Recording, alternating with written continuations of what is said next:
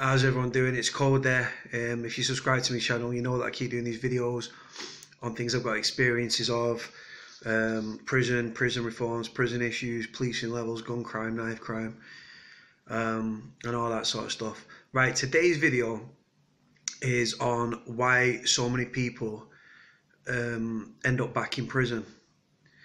Right, because obviously there's a lot in the news about prison systems being overcrowded and short sentence, like people that are on short sentences and stuff.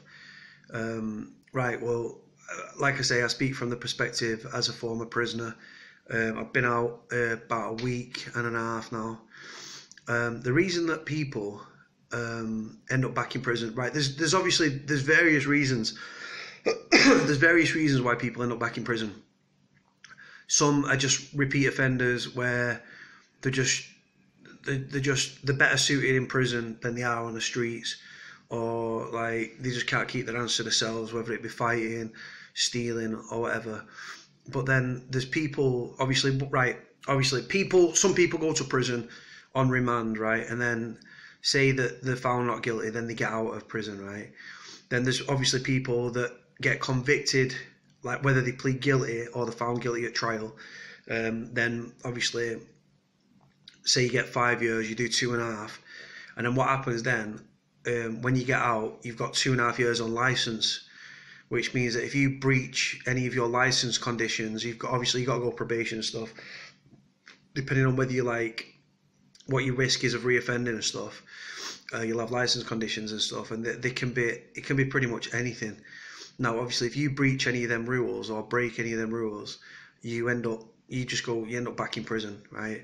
And it could be like a little 28-dayer, or like a fixed term recall, FTR as it's known, or it could be a full term recall where you end up doing like the 2.5 years that you've got left on your license. Or say you had 2 years left on your license, and they could say that no, you're not a 28-dayer, you're staying in for the remainder of your license. So, but what's happening is, and what I've experienced myself and nearly experienced myself, is that a lot of people that are getting sentenced to 6 to 12 months, right? Obviously longer than that as well, but 6 to 12 months. Then what's happening is people say that you've got a flat. Say you've got a flat with a council, right? You're renting that flat. Then what will happen is, obviously, so we're talking about people that are in prison, right? So you're in prison, right? You've been sentenced, right? You're doing 6 months, you're doing 8 months, you're doing 12 months, right? What's going to happen is, while you're in prison, you're going to end up amassing rent arrears and stuff. Now, obviously, each landlord, if it's privately owned or like a housing association or a council like property, each like housing association or landlord are going to have like a limit of what you can get, like of rent arrears you can amass before they're going to like try to seek a notice of possession. So in other words, try and evict you. And then what they do, they start serving notices and notices. Now, obviously, say you're in prison and you've not got the funds behind you to be able to pay these rent arrears and stuff because you're in prison, you're not earning money, you can't work and all this stuff, so you're amassing rent arrears. The letters are coming through the door thick and fast. You might have a loved one, your mum or something, that's going to your property to check the mail and stuff like that, and it's like rent arrear, right? We're seeking notice of possession, and then they go through stage 1, stage 2, and then what's happening is eventually, like people are coming to you, like they go to bailiffs and stuff, and then they can go to the High Court. These people can actually force your locks and stuff, change the locks, and for all intent, and then you're homeless.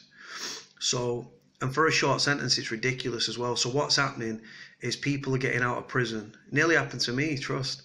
Right? It's people are getting out of prison and they've got nowhere to go.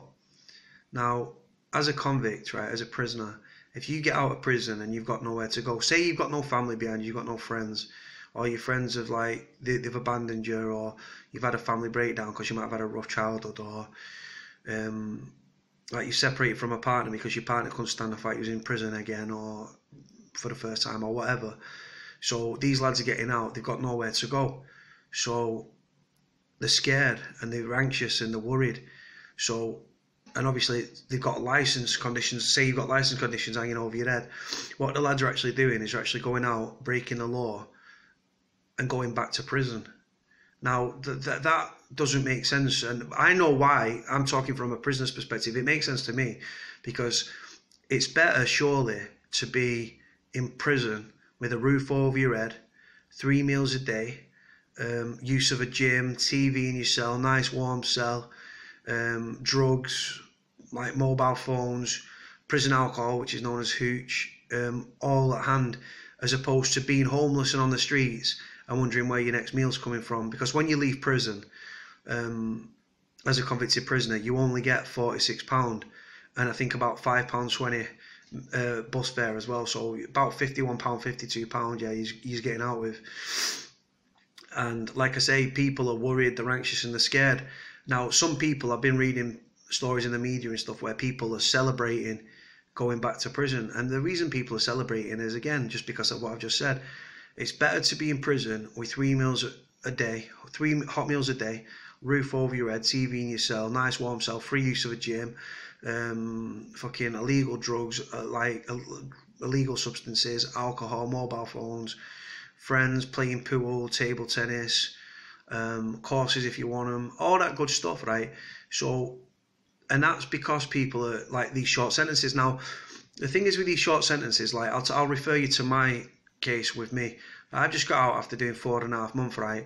And I'm still in big rent arrears, right? I couldn't afford to pay my rent and stuff, and my landlord, I've got to be honest, is absolutely fantastic. But what happened is, within the prison, like when I learned that I was going to be in this situation and stuff, and these letters started coming through the door and stuff, and amassing these like rent arrears, I freaked out, and it stressed me out, and I became really anxious and worried. I've been homeless before. An army charity called SAFA got me into the property that I was in, and within the prison as well. There's a housing charity called Shelter. Now, I'll be honest with you, if these people, if you go to prison, right, and these shelter people come and see you, do not rely on them for nothing. They're useless. They're nice girls and they're lovely to talk to, but the simple fact is they're useless. Like I was speaking to the team leader of these housing charity, and she said, I explained to her that I needed the address for my landlord and my local MP so I could write to them. And you know what she said? I'll be back before the end of the day. I'll be back. I didn't see her for the rest of my sentence, right? So, and it was only by pure chance that by me harassing my local council and by me writing to my local MP and an army charity called SAFA, who then actually wrote to my landlord and to the council and stuff, asking him to review the decision.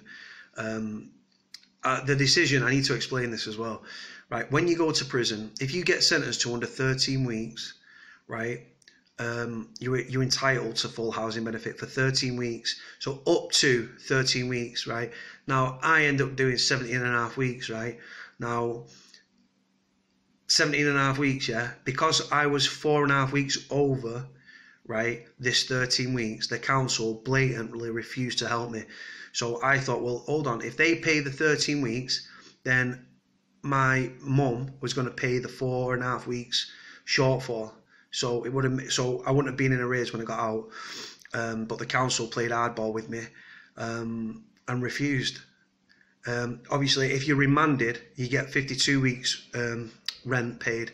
But obviously, I was convicted, so they'd only pay, if you're sentenced to 13 weeks or less, you can get housing benefit. Anything over that, you're on your own, right? And for people that are on remand, because obviously it can take a year to get up to trial, they'll pay 52 weeks housing benefit if you are remanded.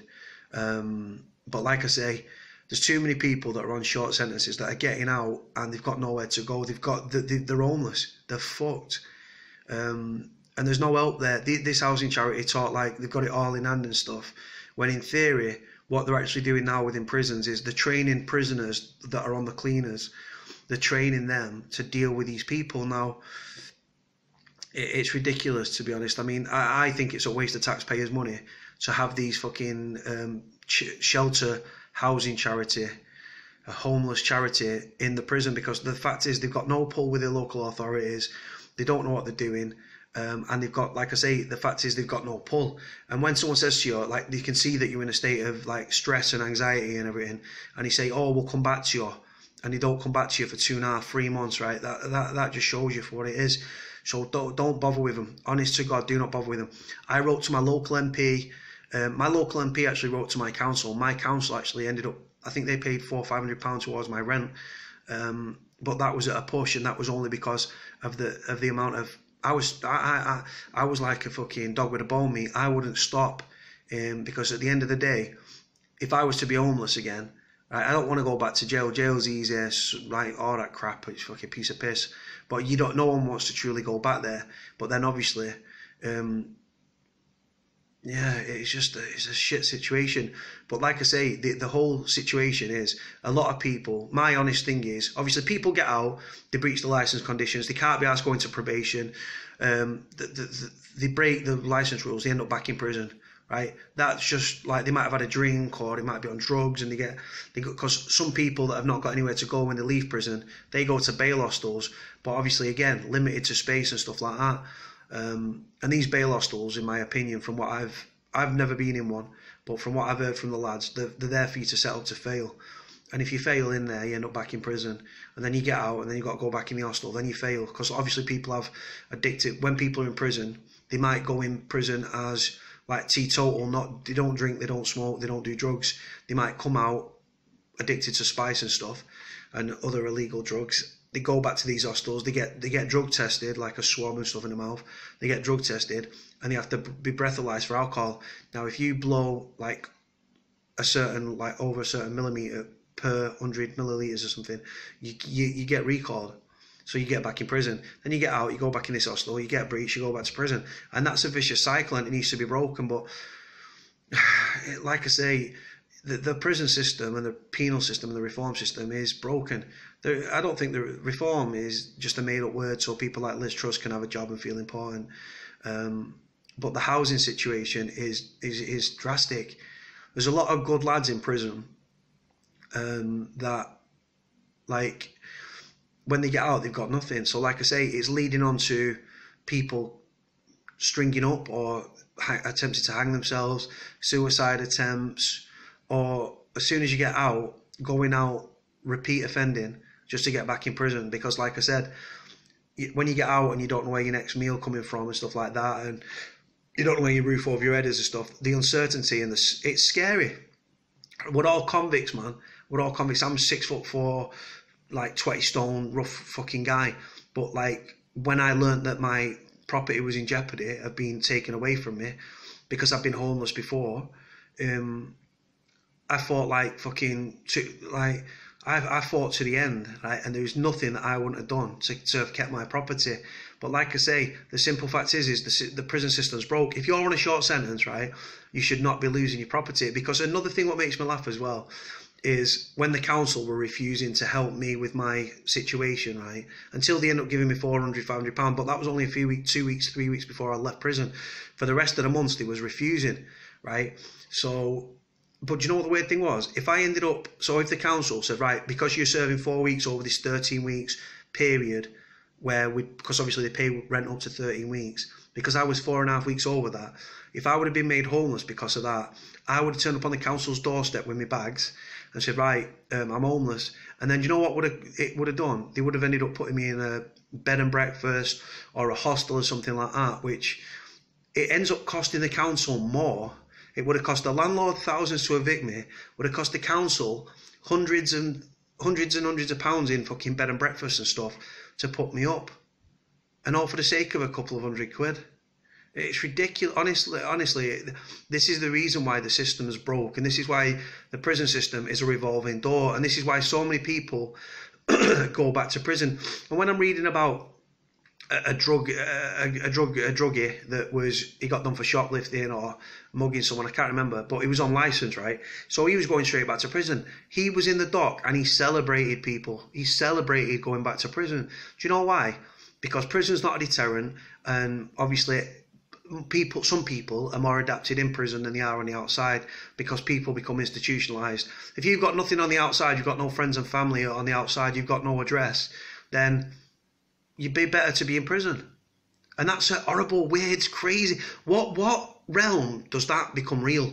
That you'd rather be in prison than be like you'd rather be in prison with a roof over your head, with 3 meals a day, like with drugs and alcohol and mobile phones at your disposal, free use of a gym and all that stuff, rather than being on the streets because there's nothing for you on the outside. That just shows the system for what it is. More needs to be done to help prisoners that are on short sentences and stuff, where the government actually roll out a national thing where they say, right, people that are serving 12 months and less or whatever, you keep your properties. Over that, like, there's probably a limit where you've got to cut that off. But that's what should be done, in my honest opinion, to stop people reoffending, going back to prison and stuff. Obviously, there are the flip side of the coin where people just go out and they commit robbery because they've got sticky fingers and they do what they're doing. And that's just how it is. All right, guys, speak to you soon. Bye.